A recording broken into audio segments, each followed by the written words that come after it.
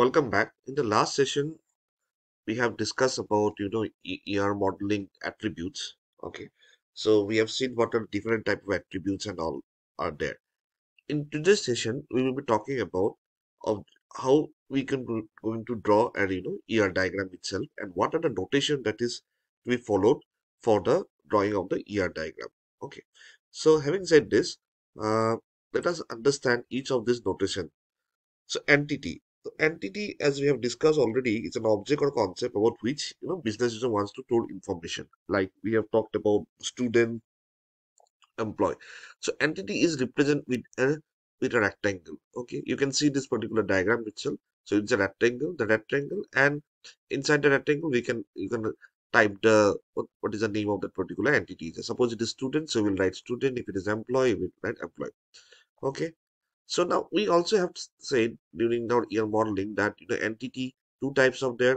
One is the strong entity or regular entity, another is the weak entity. So this represent nothing but the strong entity itself. Now, if you want to do represent a weak entity, then we have to do with a double rectangle. You can see that double rectangle. And what is a weak entity? A weak entity which doesn't have any key attribute, right? Or which is completely dependent on the this particular strong entity itself. That means suppose this in the entire diagram itself, if this entity is not a part of the EN diagram, immediately the weak entity itself will not be the part of the uh, what do you see in the ER diagram itself. So and weak entity is simply we represent by double headed rectangle symbol. Okay, yes. So having said this, next we have an attribute, right? Attribute is represented with oval shape. You can see that, and you can write the name of the attribute. And whenever you have a key attribute, just we need to put an underline underline then underline the name of the attribute itself. So example, if the student ID itself you say, right, ID, then you can just put an underline under the ID, then it will become what? A key attribute itself. So let us understand the next. Okay, sorry. Next is the multi-value attribute. The multi-value attribute is represent with double shape double oval shape itself. The way we have the strong weak entity with a double rectangle itself. So for the multi-value attribute, we have the double shape oval shape. It is simply looking like that. So this is represent as the multi-value attribute. So next, derived attribute. Derived attribute is oval shape but in a dotted form. And what is a derived attribute? Derived attribute is the attribute which is based, which can be derived or can be calculated from the other attribute. So we have seen some example in the last class in the last session also, like in a session of the attribute itself, like suppose if you want to know the years of experience, so it's just simply we need to know the date of joining, and by the current time we can know that. Similar here also, if for example an employee's monthly salary is based on employee basic salary and the house rent allowance, so these are actually the attributes that is storing some values as salary and a house tenant. So based on these two we can calculate the monthly salary, right? Okay. Then relationship, the relationship between two particular entity can be represented by a diamond shape. Okay, what is relationship? We'll going to discuss more the cardinality, the degree of the particular relationship and all. We're going to discuss more detail in the upcoming session. So the relationship can be only be represented using the diamond shape. Okay, now suppose a relationship is having between with the U entity, then that particular relationship can be represented by again double rhombus symbol. So you can see this is nothing but a rhombus itself. So here also we have a double rhombus, and double rhombus is used in order to represent nothing but the weak entity itself. Okay, so we, let me go back again. So entity, it is represented by a rectangle, right? Weak entity, we have a double rectangle. Attribute is written symbolic as an oval shape. If it's a key attribute, just you have to underline the name. Okay. Then if it is a multi-value attribute, then we have, double oval shape.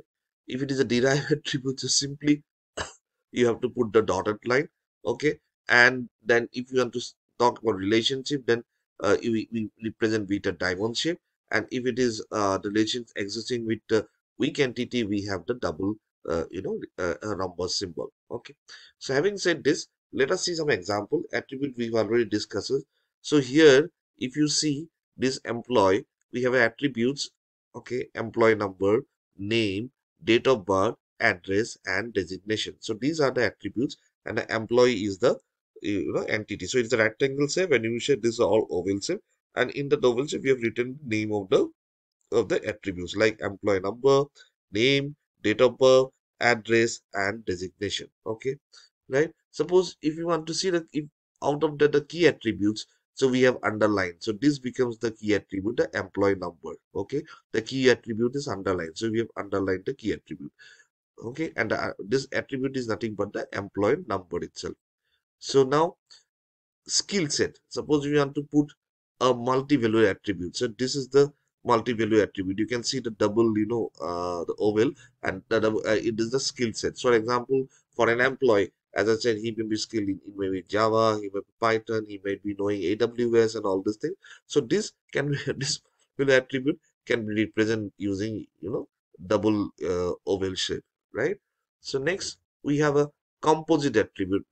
The composite attributes which we have not mentioned in notation because there is no such of notation. Only thing is that you have to remember that if you write this uh, attribute, okay, then from that you can just elaborate what are the what you say the components of that particular. So simply when I said address here, I have given the floor, I have given the building. So floor itself became one particular entity attribute, and sorry, on top of attribute, building itself is another type of attribute itself, but both of these are connected with the address. So when you do such kind of thing, then we'll come to know this address is nothing but a composite attribute. Okay, now we talked about in a section about the cardinality. Okay, the ratio that m is to n and all. So whenever you are representing, just you have to write n and 1.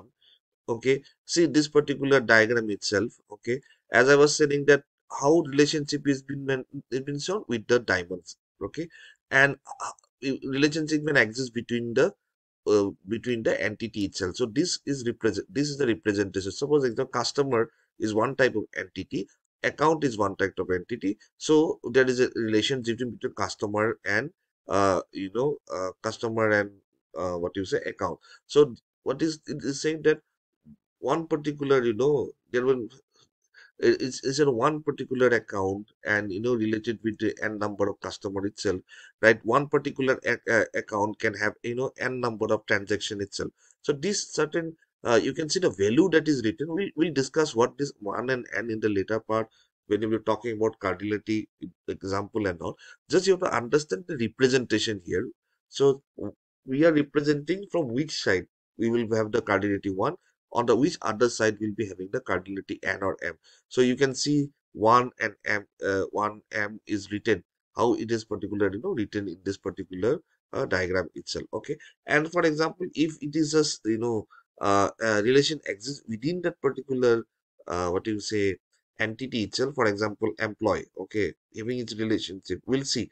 Okay, this is something which you call as self link, and it can be represented like that in this format. Okay, so we have the diamond shape for the relationship. So just connecting the diamond with the both sides. Okay, and if you are having a two entity connecting, we can do like that. This is, or we can see a three ways three entity connectivity with two type of relationship that we have. Okay, so we'll see more in details when you talk about the notation the relationship in the session itself. Okay, so in this particular, I hope you have understood that how we represent the notation: entity by rectangle, okay, weak entity by double rectangle, attributes by simple oval shape, key attributes just underline whatever you have written.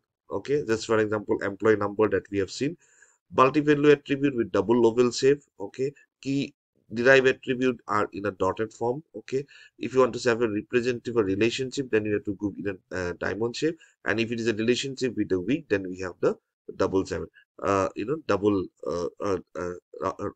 rhombus shape, right? So relationship is the rhombus shape. Okay, yes. So thank you so much. I hope you have understood this particular attribute itself. So here employee number is a key, so that's why we underline it. Similarly, key set skill set is a multi-valued, so we have represented in a double oval shape. Okay, composite attribute, this is something which is important. There is no kind of notation, but simply this particular attribute is a compositor because other two attributes is connected to that, right? When there is a connection it have, that is this becomes address itself now becomes a composite attribute. Then we have seen the relationship, how to write the an and m and all more we will see when we will talk about the relationships. Okay, I hope you have understood the ER notation. Because not understand the notation is important, because uh, once you understand, then slowly we will be going through the problem. Okay, and once we understand the problem, then we have to represent that problem with the ER diagram itself. Okay, so thank you. If you like my video, kindly share and subscribe it.